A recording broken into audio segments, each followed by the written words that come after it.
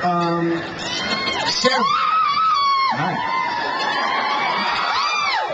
Sarah Brown and I did Cyrano de Bergerac together at the Knightsbridge Theater, LA. And we were doing the show, and this was actually after the understudy had taken over. And we were doing the show, and there was this kind of canopy type thing that you know, stood up around this little thing, and I was supposed to come down and sit by this bench and have this little moment, and, you know, have this little flirtatious moment or whatever that I was supposed to mess around. And this thing fell down on stage while we were in the middle of the show. And so we totally had to vamp and play it off, and I just made up some lines, and it was pretty embarrassing. It ended up being like the best night of the whole show because it was just funny and off the cuff, but that was pretty embarrassing. Natalia, you have one? Mine is probably, I had a scene where I was supposed to be in a hospital gown. I was just telling these guys earlier, and I had fastened the hospital gown earlier in the day. Everything was fine. Then I had to sit around for about 2 hours. So when I went up to the set, I was actually walking around for about 10 minutes without knowing that it was actually completely open in the back. And I was flashing everybody on the set, and no one bothered to tell me, so it was extremely embarrassing when they finally did. And nobody had any intention of telling you. Exactly. In this group, I doubt it. Tyler. My turn? Only because I love you will I tell you this story, okay? So, I'm doing, I can't believe I'm going to tell you this story. It's too good to pass up. Who gives a crap? Here we go.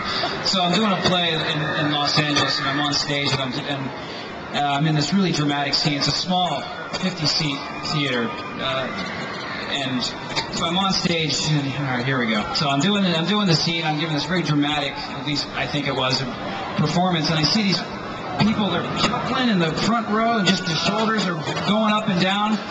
And I go off stage, and I'm sitting there by myself, and I'm thinking, what about what I just said was so funny? And then I look down, the fly is open.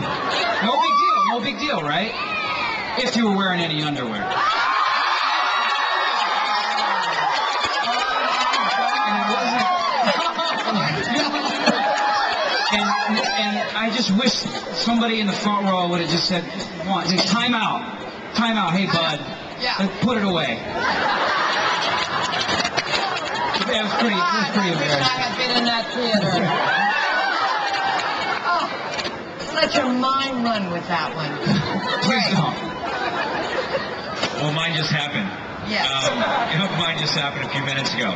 I'm so dedicated to meeting and greeting and hugging each and every one of you, and so to save it, get right to the point, I just split the crap out of my pants. That's what it takes to be professional, all right? Just let it all hang out. So if I cross my legs, I'm not funny, I'm just protecting you. Leslie, I'm back to you. I can't talk. I know you can't. Well, I did think of, actually there were quite a few, because when I first started in New York, I started on a show, and it was live television. About your pants. Oh, well, all right. Okay. You might notice something right here, if you can see. Winona Ryder has made her entrance. We have a new Winona in the group. She's on General Hospital. Security, stay please. What I love is all the bells and whistles went off in the store, and this bozo just kept going. It was late. I didn't. It's a fad. Who knew? All right. Hey, Linda. Yes? I have to tell this other one little story. Okay. And the reason I need to tell this is because my two boys are here in the audience with me. Now, my big boy, who is now a big boy, Christopher, you need to stand up for 1 minute. This is my son, Christopher. Well, when Christopher was 12 years old, he was on General Hospital playing a copy boy in an editor's room. And the story at the time, Lucy Coe was my mistress.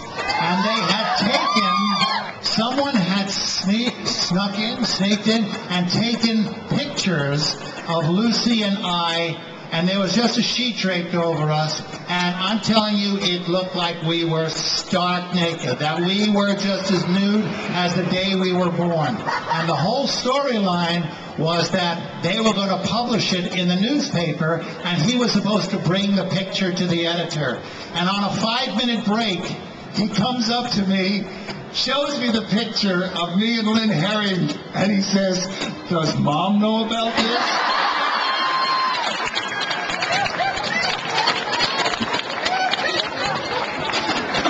I love that. Oh, God. All right, I'm opening it up to you guys. Where are you, Debbie? Right There you back are. here. Okay. I have Carrie from Buena Park, who has a question for everyone up there.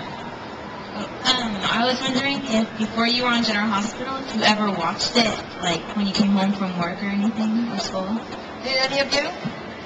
My mom is a huge fan. So, I always tell everybody, I've made it. I could work with Mel Gibson or Tom Cruise or whoever. It doesn't matter. I've worked on General Hospital. I've worked with Stuart Damon and Leslie Charleson.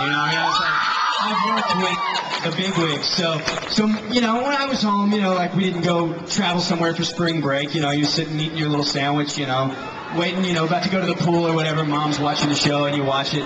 And it's funny though, because I always said if I ever did a soap opera that I would want to do General Hospital. So, God bless. God bless you. General Hospital, me and Leslie, we're finishing up our 26th year on General Hospital. Now, because VH has been on for 40 years. Yeah. They just celebrated their 40th anniversary. That's an amazing thing. Did you watch it, either one of you? Well, actually, I had never seen General Hospital, and the producer at that time had produced a show I had done in New York, Love is a Many Splendid Thing. And he called me out here, and he said, would I come over and talk to him about taking over the part of Monica? I had no idea what a Monica was at that time.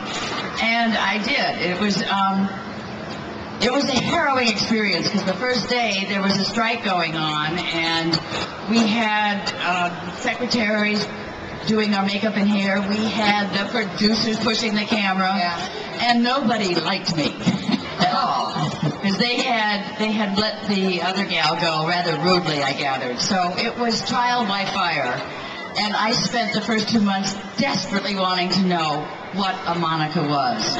I think I'm getting close, but I'm not quite there yet. I had lived in England for 12 years, and when I returned from England in July of 1977, I was just trying to get a job, and on September 13th, not that I remember exactly what happened, on September 13th, 1977 was the first day I was on General Hospital. I had never seen a soap opera. I auditioned with you. Yeah, she auditioned with me. I did. But obviously it was a failure the first time, because they made me do it again. I wasn't quite sure I liked it. Now, let me see. How about you, Tyler? Did you? Oh, What's did I VH? ever? Not by my choice.